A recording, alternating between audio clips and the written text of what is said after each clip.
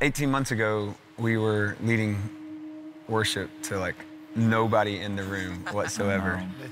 I'll never forget Pastor, right when the pandemic kind of hit and shut the doors, him saying, we're just gonna keep showing up for people. Yeah. If there's one thing we know we can do as a ministry, we're just gonna show up. I remember being in that empty room doing Rattle with 7 of us going,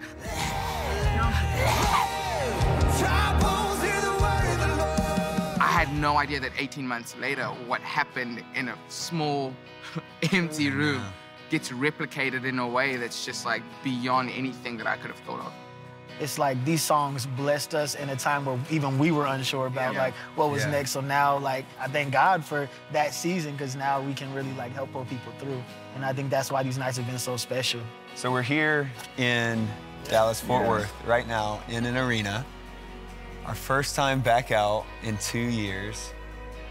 And we're getting to sing so many of these songs for the first time on the road, from Graves into Gardens and from Old Church Basement album. What's it been like for you guys? I can't get over watching people sing Wait on You in the room and singing The Blessing, just like the room lights up, and people need these songs. But I think beyond anything that we're doing, it's like their faith is kind of rising. And I don't know, that's special to me. Yeah, I feel too like how prophetic some of these songs have been, like going from Easter Sunday singing Rattle in an empty room and declaring things like, I'm gonna live again when everything feels like it's dying, to God really bringing us through to this type of moment where the room is full and the church is alive, and we're still declaring the same thing, and seeing how far God has brought us all through has been absolutely incredible to see, and just, it stirs my faith. I think it's such a sweet reminder, too, that the church hasn't stopped. And the reach of our church, the reach of these songs,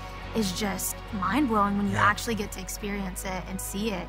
And a song like, you know, Jireh, that started in the basement of this house we were writing in, and then we recorded with just a few of us for Old Church Basement in an empty room, and now to see just a few months after Jireh released, we're in a room full of, there's 9,000 people, 10,000 people here tonight. And this song has meant the world to them.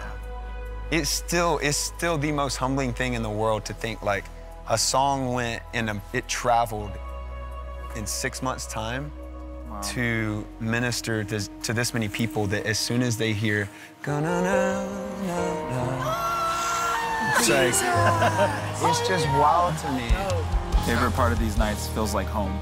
It's like church fam, extended fam. That's my favorite part. It's just, it's such a home vibe. So we're just gonna keep showing up, and we're gonna keep doing our best to serve our people and to steward what God's given us. And that's our mission. That's our calling. That's our calling as a church. And we're blessed to do it. We're privileged to do it. I can't believe we're doing it like this. It's nuts, but I mean, the best is ahead.